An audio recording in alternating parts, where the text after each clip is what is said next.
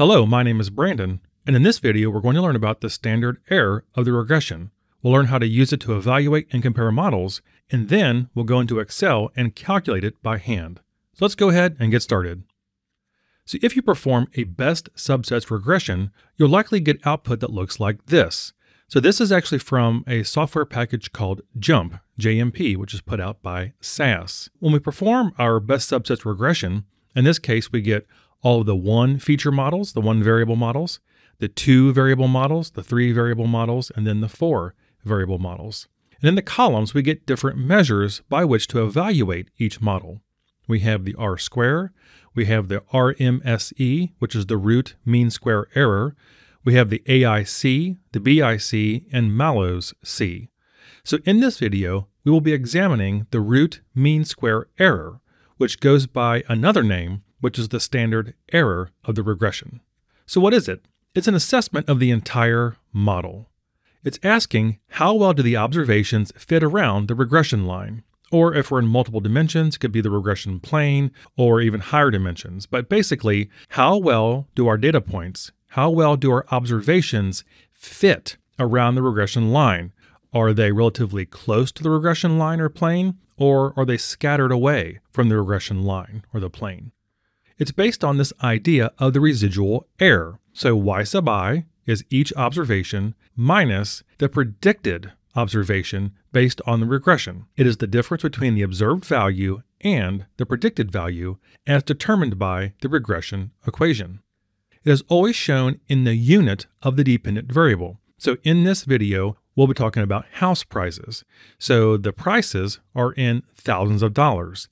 Therefore, the standard error of the regression will also be in thousands of dollars. So always keep that in mind. If you standardize, normalize, transform, or perform some other action on your dependent variable, then the standard error of the regression will be in that unit.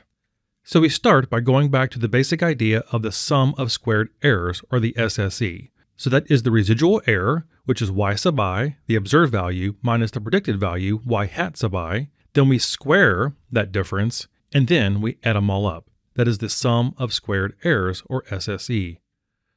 Then we have the mean square error, or the MSE. That is the SSE from above, divided by the degrees of freedom based on the error term, so df sub e. So in the numerator, we just have the SSE that we have up there at the top. In the denominator for df sub e is n minus p minus 1. N is the number of observations we have. P is the number of features we have minus 1. That is the MSE. So here is the MSE expressed a slightly different way. So we have SSE divided by df sub e. We had that on the last slide. Then we have the fraction from the last slide. And that is expressed often in books and software packages as s squared sub e. So mean square error can also be expressed this way, s squared sub e. The standard error of the regression is just the square root of the mean square error. So if we take s squared sub e and take the square root, that is the same thing as the square root of the MSE, which is also called the RMSE, which is the root mean square error, which should make sense because we're taking the square root of the MSE. RMSE also equals s sub e. Of course, if we take the square root of s squared sub e, we end up with s sub e. And this is sort of a challenge in statistics, as you have probably seen already, is that we often call the same thing 3 or 4 different names. So in this case, the square root of the MSE, the root mean square error, and s sub e are all the same thing. And certain software packages will express each one differently. And sometimes the same software package will do different things within itself. So it can be very confusing. So let's talk about perfect predictions. So let's say we have some data points here, and then we have a regression equation. If the original data is perfectly linear, then the regression function will predict the exact same points back. It's a tautology. It's self-evident. So in this case, it predicts itself back if the function is purely linear. Now, this is a very extreme case. In real life, it will pretty much never happen, but it's good for educational purposes. Now, in this case, all residuals will be what? Well, they'll be 0, because the predicted point and the observed point are the same thing, so the residuals will be 0. So in this case, the SSE, of course, is also 0. So all the differences will be 0, square 0 is 0, add up all the zeros, we still get 0. So the SSE will be 0. This also means, therefore, that the MSE will be 0, of course. The standard error of regression will be 0. And then the R square, remember that, will equal 1, because the sum of squares due to error being 0 means all of the sum of squares is due to the regression, and that equals the total sum of squares, which is SST. That's why the R square equals 1, because R square is just SSR, or the sum of squares due to regression, divided by the SST, or the total sum of squares, and in this case, they're the same. So the fraction is actually 1. Now, of course, in real life, that's rarely going to happen, so we have imperfect predictions. So if the original data is not perfectly linear, then the regression function will not predict the exact same points back. Each residual will likely not be 0. It's possible that one of the data points will fall directly on the line, and therefore the residual could be 0 or very near 0, but most of them will not be 0. So in this case, there's going to be a difference between the predicted value that falls on the line and the observed value, which is the open circle. So you can see the difference. That is our residual. So in this case, the SSE will not be 0. Therefore, the MSE will not be 0. And of course, R square will not be 1. And this is more like real life. So we're talking about the residuals, which is the difference between the points on the line and the actual observed points, which is the open circle. So in computer output, it will look something like this. And again, this is from JUMP. Remember that the MSE is the SSE divided by the DFE there at the top. So SSE is sum of squares due to errors. That is the sum of the squared residuals divided by n minus p minus 1. And we'll get to that here in a second. And of course, the RMSE is just another name for the standard error of regression. So where are we at? DFE equals n minus p minus 1. In this case, we have 100 observations in this data set we've been using, which you can download, by the way, and follow along, minus 3 variables. We can see that we have 3 check marks in the entered column there under current estimates, minus 1. So that's 100 minus 3 minus 1, which is 96. That's how we get DFE, or degrees of freedom for the error term, of 96.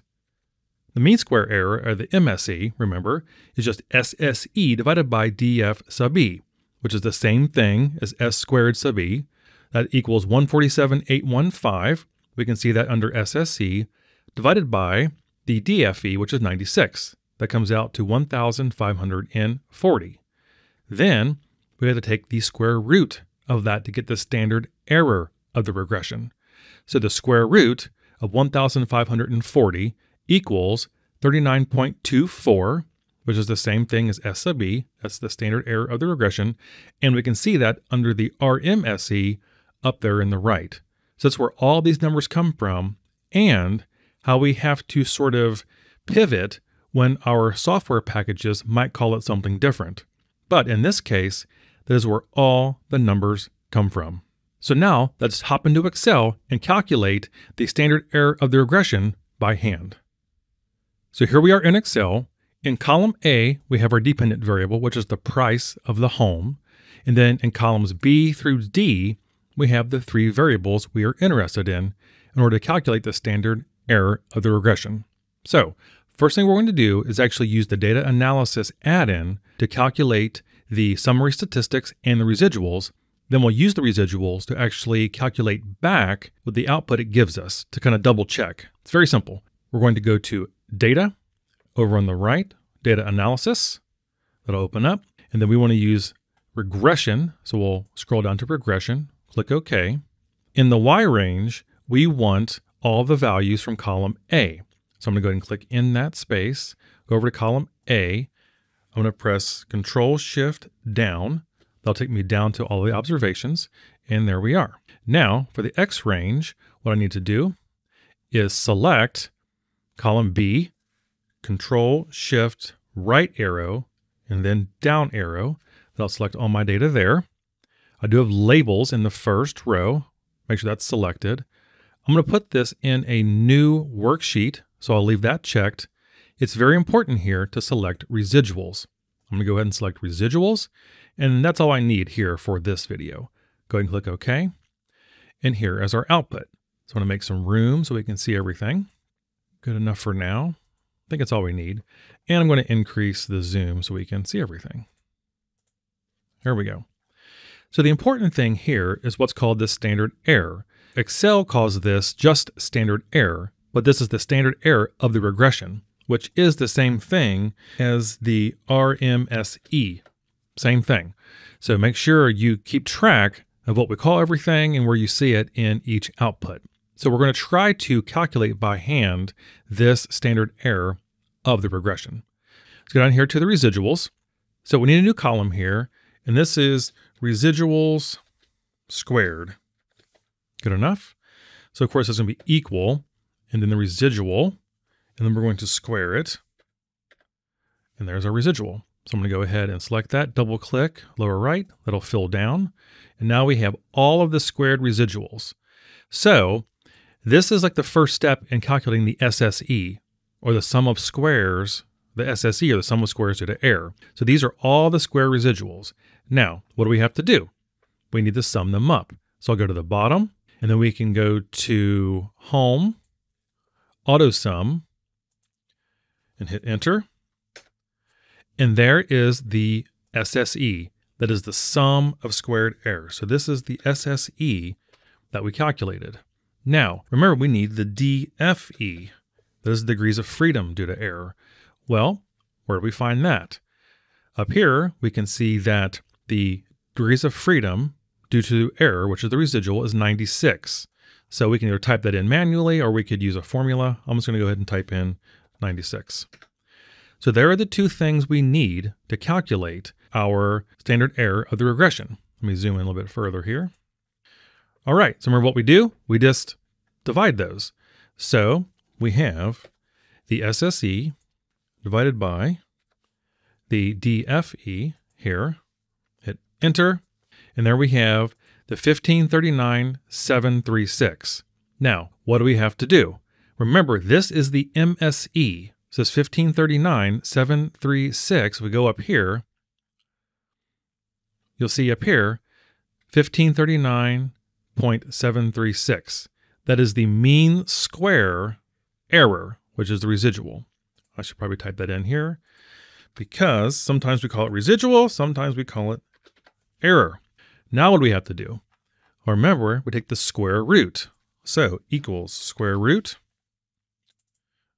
of the MSE. And there we go. So this is the MSE, and this is the root mean square error. And that is 39.23946. If we go up to the top, we have 39.23946. So there is the standard error of the regression calculated by squaring the residuals, summing them up to get SSE. 96 is our degrees of freedom of the error term. That's n minus p minus 1, which in this case is 100 observations minus 3 variables. So we have 3 variables minus 1, and that gives us our 96. Divide those two, we get the MSE. Take the square root of the MSE, we get the root mean square error, which is another name for the standard error of the regression, which is up here. So remember, what does this mean? It is in the units of our dependent variable, which in this case is thousands of dollars for the home. So if I go back to the data here, we can see that the price of the homes ranges from $89,000 all the way up to $450,000. So what the standard error of the regression is saying is that if we were to walk sort of down the regression line and like hold our arms out, it's asking us or saying, how long would our arms need to be if we walk down the regression line to grab up almost all of our data points? So how far out on average do the observations extend from the regression line, the regression plane, or some other multidimensional measurement? That's what we're saying here. If the standard error were lower, that would mean the observations were closer in towards the regression line, regression plane, or whatever it might be. If the standard error was larger, then of course the points would on average be further out from the regression line or the regression plane or whatever. It is literally measured in this case in thousands of dollars. So along the regression line or the regression plane, multidimensional space, on average, we can see that the standard error, it's like a distribution on the regression line. The standard error of that distribution is $39,239. That's the standard error of that distribution. And again, it's just a measure of how compact in towards the regression line our data points are. And since this is in the actual units of the dependent variable, we can compare models using this measure.